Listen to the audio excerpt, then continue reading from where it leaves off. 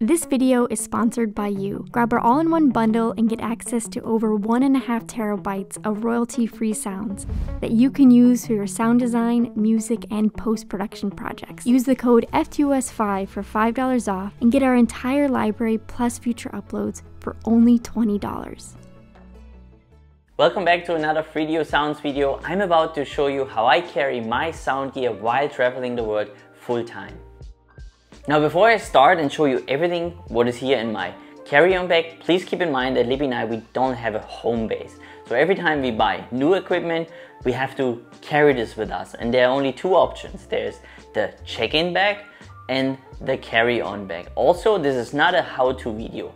Over the last couple of years, I found a system that works best for me or for us, and we never had any problems when it comes to the security. Now let's talk briefly about the bag. This is the Love Pro Tactic, the second version, and still I have no complaints about the bag. Still works, still is great. So I transformed the bag that I use when I go out and record sounds into my carry-on bag. But when I open it up, you will see that I don't have any dividers anymore, because otherwise I would have a little bit of trouble when it comes to spacing and also weight. Now the inside right now, this is how it looks like when I enter the airport. But then in the airport, I readjust the bag because I already know what the security is looking for. And the most important thing is the batteries. So everything else that I'm going to show you isn't something that the security is necessarily looks for, except the phone. This is my emergency phone that I have always in the bag. So I take this out. That goes into the box, my laptop in here, my computer. These items are outside. That way I really fast by getting things out and also getting things back in. Now when it comes to bags, then we're not only having a carry-on bag or a check-in bag, but we also have a personal item bag. And for me, I transformed this bag now into my personal item bag. And what I carry in here are the microphones or the recording device to record sounds inside an airport. And what I have in here is the DPAs, the Zoom H1N. I also have my phone in here, just in case. And then, as a recording device, I have the Zoom F3 in here. The next bag that I would like to show you that I always carry with me is this one here. And this is a waterproof bag or water resistant, and in this I always carry my SSD and my hard drives with me. Very important bag, always have it on me. And as you can see, I always like to carry things together or having the bags in bags just to keep it more organized. I always know exactly where everything is. So over the years, over the couple months, you always know exactly where things are. And for me, this is very important because if a security asks me, hey, can you take out this one? I know immediately where it is. It's very important. And in this one, they're the most important items if it comes to the security. And this is actually not the microphones. I think I mentioned it before. It's the batteries. And especially if you carry around power banks, they keep a really close eye on power banks, especially this one. The anchor, always outside. So whenever I go to the security, I have this outside right next to the laptop and to the iPhone. If I would carry this just in a bag, 100% they would take the bag aside and then ask me to open it up. This is the only item that they check. All batteries that I have for all my gear is in this one. So that's where I carry everything, like the big block battery for the Lohm Electro Mini or for the Zoom F3, for the Zoom F6. All the batteries are in here. I also never carry the batteries in the recording device. I always take them out before I go to the security. So this one, the batteries that are in here, before I go to the security, I put them in here. What about microphones? Do I carry microphones with me in a carry-on bag or in a check-in bag? And that really depends on the microphone. I don't have too much room in here, so I keep microphones that I'm going to show you later inside the check bag. But here what I carry with me are the most expensive microphones.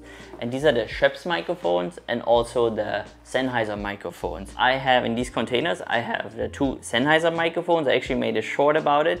And what's so cool about this is they're not only fitting perfectly in here, we already have silica beads in here and they still smell really nice. The Schoeps microphone, I have them in this Audio-Technica case. It's a really good case. I used to have it for earbuds, but I don't have the earbuds anymore. But I really like this case, so I kept it. I always make sure there's a silica pad in here, and all the 3 microphones are here in this bag. And that's how I carry them. Never had any issues. What about recording devices? As you already know, I have the Zoom F3 with me. That is in my personal item bag together with the Zoom H1N. But I do carry another recording device with me, and this is the Sound Devices Mix Pre 6, which I carry here in this bag. Now, if you're wondering, does the security look for it? No, they never did. Also, when I have it, I never have batteries in here. They're only checking the power banks. They haven't checked any of my recording devices. The next item that I always carry with me is my tech organizer. Here we have cables, SD card, and also the charger for the MacBook. And the last item that I like to show you here in my carry-on bag before we head over to the checking bag is the Rycote Cyclone. I always carry this one with me. I make sure that there are no microphones in here, because I remember when I took the flight from the US to Spain, they actually looked at it because I had the microphones in. So since then, I don't keep the microphones within. I always keep it in the hard case, and then I don't have problem. Also, this part here, I always make sure that this is unlocked so that it can move around freely just in case of when things happen. And also we have the wind jammer in here. Now let's talk about the check-in bag, and here in front of me, that's my new luggage. I just bought it in Busan. It's an American Tourister, and it's a hard shell, but it's a very light one. So I always have to make sure that the luggage that I buy is light. That's why we don't carry Pelican cases with us, because they're pretty heavy, but also they grab a little bit more attention, and we just don't want to have too much attention wherever we go with our gear or with our equipment in general. So the separation is very, very simple. I have 2, and here's all my clothing in this part, and here's all my gear except the Manfrotto Nanopole.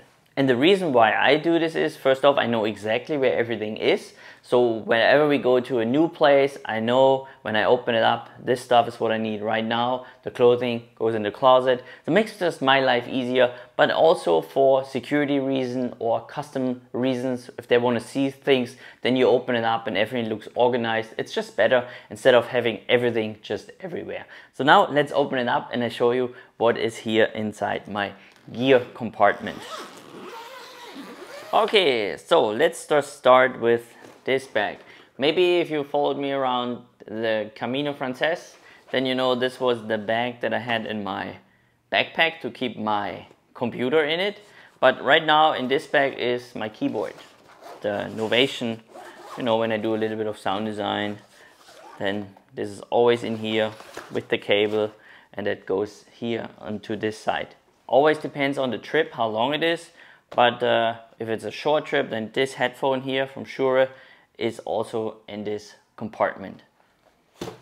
Then we have, for the Rode microphone, the wind protection. I always make sure that this is not together, so I always keep it open just for the purpose of not having it broken. Now what is this here? This is a yoga block. Yoga blocks are very light and they're great if you wanna have a separation. And sometimes how we travel, you know, with all the things that we have, we give these things a second purpose. So wherever we are, we're using the yoga block as a yoga block. And then when we travel, we're using it as a separation. It's the same with the jump rope. You know, we have a jump rope that we're using for jumping. But then sometimes when you go to a place and there is no laundry line, then we can use this as a laundry line. Loam geophone, contact microphone, all in this bag, will always be here on this side. This here, Libby, she bought a new lens, but we still have the lens, but Libby keeps the lens in her bag because she also has a check-in bag and a carry-on bag. And I use this one to carry the Tascam, then the wind protection and the small microphones, and then also the Zoom F6. And it's great because this lens bag here fits both items perfectly. So this is wonderful. Now what's in this one? This bag, this is where I carry my DPAs and also the connector for the DPAs. And you get these actually when you buy DPA microphones. But then I also carry the Rode NT-SF1 Ambisonic microphone here inside. So I don't have this in my carry-on bag. I always check this piece of gear. And I never had any problems. If you have it in a case like this, and then it's also nicely organized, there is no problem with having it squished, but you never know. The only reason that people might be worried is if the bag gets lost. But do I have an insurance for my gear? Yes, I do have an insurance. So all the sound gear that I'm using is insured, just in case if something happens. Then what else do I have here? This is the Lohm Electro Slush Mini City. And I would not want to have this in my carry-on bag. I think people would look at it, they want to see what that is, especially if you would carry it with the battery. So I don't do this. This, no problems. Put it in my check bag. Also, I make sure that nothing flies around, like little items. This one right now, this is also for the road. As you can see, as I mentioned before, I always make sure that this is loose. This is to have the Rode microphone, and then this, right? We have all this here in the check bag. Okay, so what's in here? Yeah. So this is the bag for the sound devices. I always put this in an extra bag, and then there it is. This is also a very interesting bag, because in here we carry the wind protection for the road, but I also have the hydrophone in here. This is the same, the hydrophone is quite heavy, and I don't want to have this in my carry-on bag, because I remember I also had the security look at it, and just to avoid this all the time, just have it in your check bag, or I have it in my check bag, and then I never had any problems. And it's very well secured in here. And then again, with all the separations that I do with the yoga block, always comes out perfectly without any problems. Then what else do we have in here? You probably remember one of our latest video about the sound devices, creating a portable recording device with it using the Sennheisers. That's where I keep the bumblebees too. And these are also very nice kind of buffers, you know, when you have them in here. Sometimes you just move stuff around and then you think, hey, second purpose, not just wind protection, but I can also use it as a buffer. Of course, there is the ASF2 hydrophone, what I also carry here inside. There's also a very long cable, so I don't want to have any kind of long cables in the carry-on bag. And this is also very important to have, because what happens if a security staff scans the bag and then he finds this hydrophone and doesn't really know what it is? So I always keep the user manual and what it is right next to it so that they can look at it. And then they know, oh, okay, it's a hydrophone. Some people know what it is, some people might don't. And then they Google what is a hydrophone. Oh, you can record underwater sounds. It's fine. Put it back in. Tuck. Sometimes that really helps if you have a user manual always with a gear that some people might have no idea what it is. I already mentioned it. This is where the Cinela is. Yes, I carry the Cinela here in my check-in bag. The wind protection is also in here. I can easily fit this in here, and then boop.